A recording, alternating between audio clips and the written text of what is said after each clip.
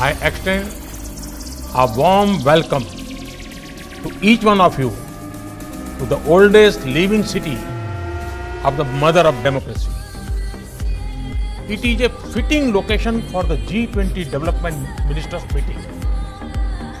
Kashi has been a center of knowledge, discussion, debate, culture and spirituality for centuries. It has the essence of India's diverse heritage and serves as a convergence point for people from all parts of the country. I am delighted that the G20 development agenda has reached Kashi as well. Excellencies, development is a core issue for the Global South.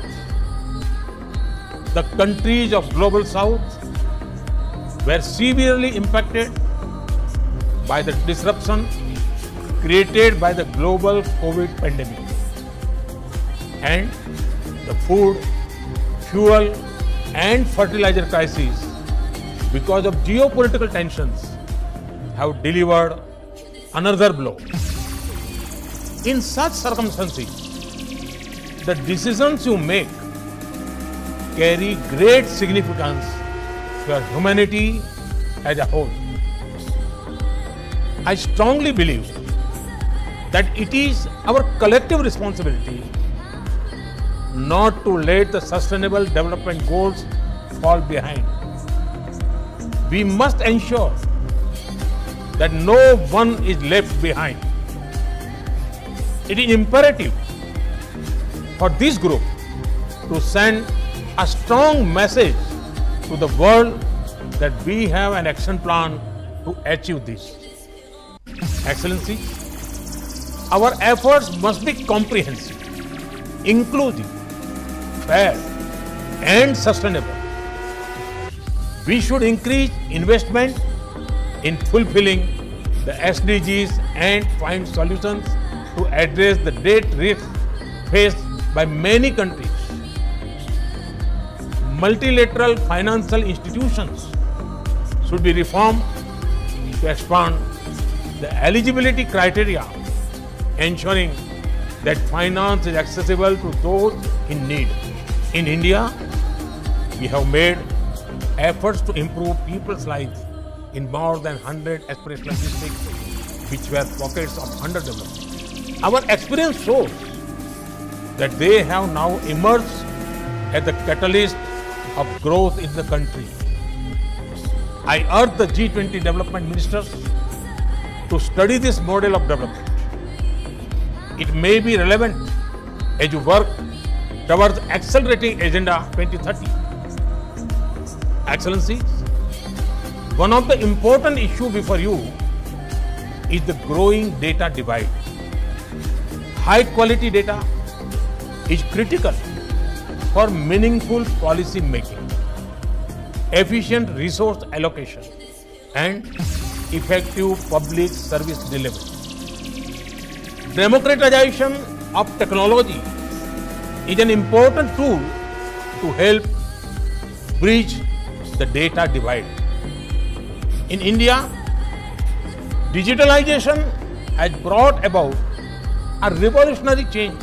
Technology is being used as a tool to empower people, make data accessible and ensure inclusivity.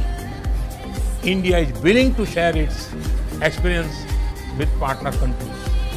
I hope that your discussions will result in tangible action to promote data for discourse, data for development, and data for delivery in developing countries.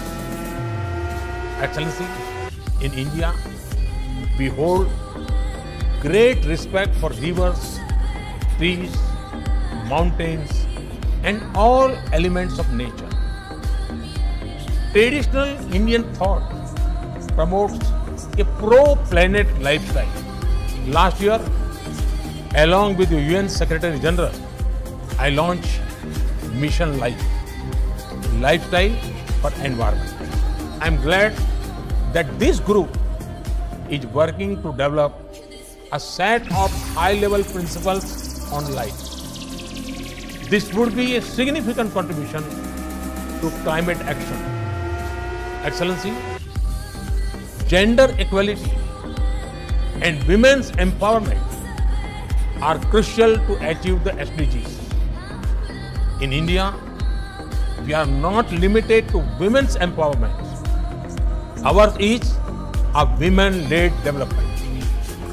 Women are setting the agenda for development and are also the agents of growth and change.